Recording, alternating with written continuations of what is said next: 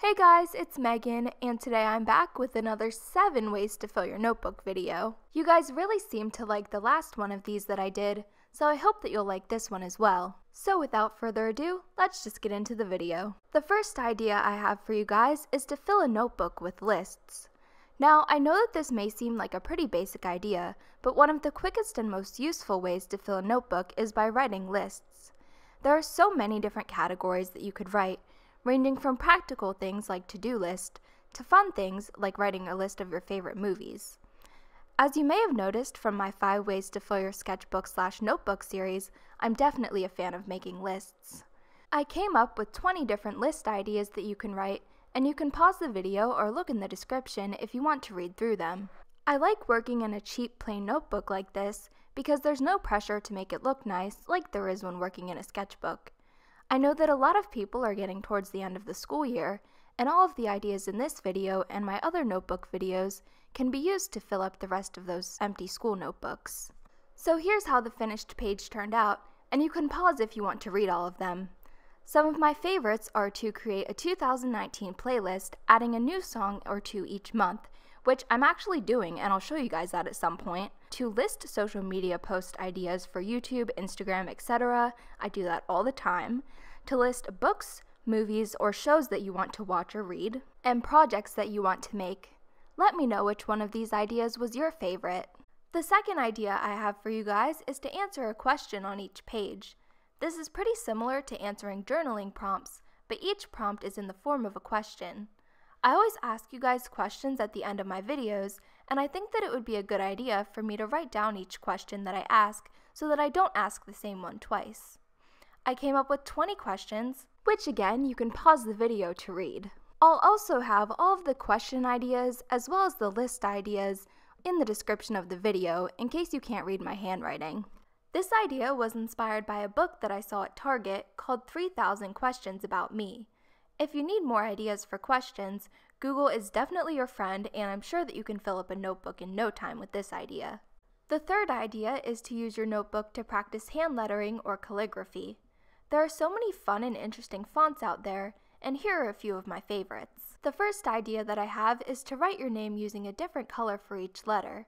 I find it really helpful to look up examples of calligraphy fonts to reference when I'm writing like this.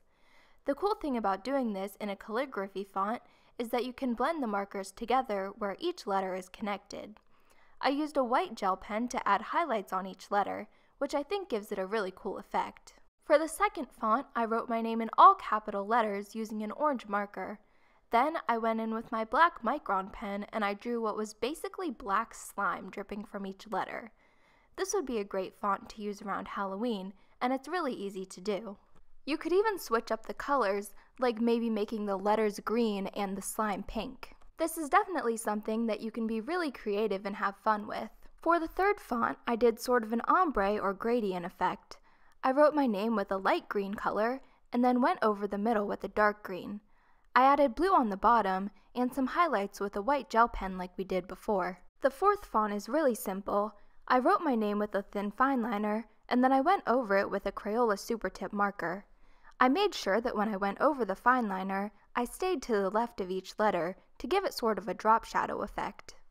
For the last font, I wrote my name in all capital letters and did the same thing that we did with the ombre font. This time I used a light pink, dark pink, and purple.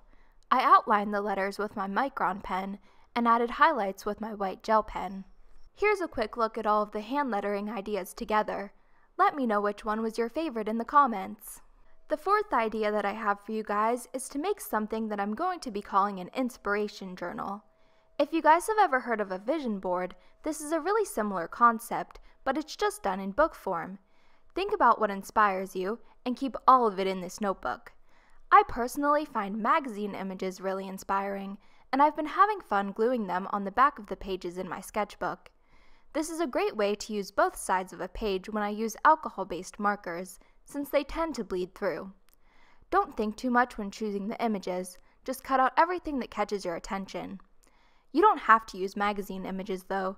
You could write quotes if those inspire you, or add in photos that you've taken yourself. Use this notebook to jot down any ideas that you have, and look back on it when you're stuck for inspiration. If you learn a new skill, you can write down how to do it so that you don't forget, and look back later if you need to refresh your memory. When doing the pages in this video, I really thought about my goals and what I want to achieve in the near future, and I went through my collection of magazine clippings to find images that correspond with those goals. For example, I've always had trouble with procrastination, so for this collage I chose images of watches and the words "maximize every second." So here's how that finished page turned out. I thought about adding more details, like maybe with a Sharpie or something, but I kind of like it simple like it is. The next page that I did was kind of random, but I'm sure that there's a message in there somewhere. I cut out an image of clouds from a Chanel ad, and then I glued on an image of a phone. On top of the phone, I put a cutout that says, "Unfollow people who bring you down," and I drew a hand grasping the phone with a Sharpie. I cut the background to the size of the paper, and I finished the whole page before gluing it into the book, since I was drawing with a Sharpie and I wasn't sure how it would turn out. Thankfully, it turned out fine. At least I think that you can tell it's supposed to be a hand. I first drew the hand with a thin Sharpie, and then once I was happy with it, I went over it with a thicker Sharpie. And once that was done, I glued it into my sketchbook. The page was a little bit small, so I cut extra pieces to glue at the top. I had a bit of trouble getting the page glued on flat, but in the end I kind of like it. I definitely want to experiment with more pages like this. I'm sure I'm going to get some complaints when I do the sketchbook tour of people saying like, sketchbooks are for sketching, like what the heck is this? But I really like making collages, and I think that it's a great way to fit in more art on space that I wouldn't be using otherwise. The fifth idea that I have for you guys is to write scripts for YouTube videos. I used to be really opposed to writing scripts for my videos, but ironically writing scripts has helped me sound more natural. Before I started writing out what I wanted to say in videos, I would get comments saying that my videos sounded fake or scripted. And the reason for this is that because I didn't know exactly what I wanted to say, so I would start and stop recording roughly every 10 seconds. While you'd think writing a script would make editing take longer, it has actually saved me a ton of time editing. Without a script, I might mention the same thing twice, or I'd forget what I was saying and I'd have to re-record the section of dialogue. It is much easier to piece together 10 one-minute chunks of audio than 60 10-second clips. I also find that I have to go back and watch the video fewer times, which is nice. Obviously, you don't need to write out every single word that you want to say, but I find it helpful to at least write out my main talking points so that I don't forget anything. I've been writing scripts in the Notes app on my phone, but if you film or edit videos on your phone, writing it on paper might be a better option. I like doing it on my phone because it's something that I always have with me, and it allows me to multitask while I'm writing. Let me know if you guys would like to see how I edit my videos. I don't really do anything too fancy, but I have learned a few tricks over the years that makes editing a little bit faster and easier. The next idea is to use a notebook for scrap paper. This is something that I randomly thought of when I was working on coming up for the fonts that I was going to show you guys. I always find myself using scraps of paper for swatching pens, in between pages when I'm using paint, and behind images when I'm gluing them down. If you have an old composition book that you aren't using, this might be a nice alternative to computer paper. You can keep this notebook on your desk and rip out a page every time that you need some scrap paper. I know that this isn't the most glamorous idea, but in my opinion, it's better to use those old notebooks instead of keeping them in a random drawer for the next 10 years. The last idea you've been seeing throughout the entire video, and that is to make title cards for a video. This doesn't just have to be used for YouTube videos, you could also use it in short videos for TikTok or as an extra photo at the end of an Instagram post. I used to have a notebook back when I did Musical.ly that I used specifically for title cards.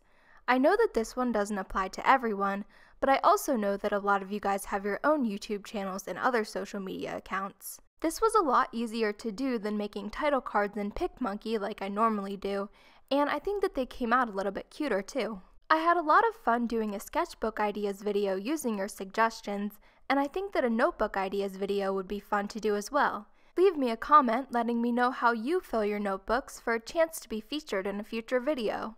So here are today's shoutouts. If you want a shout out in my next video, go on to my desk makeover video that I just posted and leave me a comment telling me your favorite thing to do when you're bored.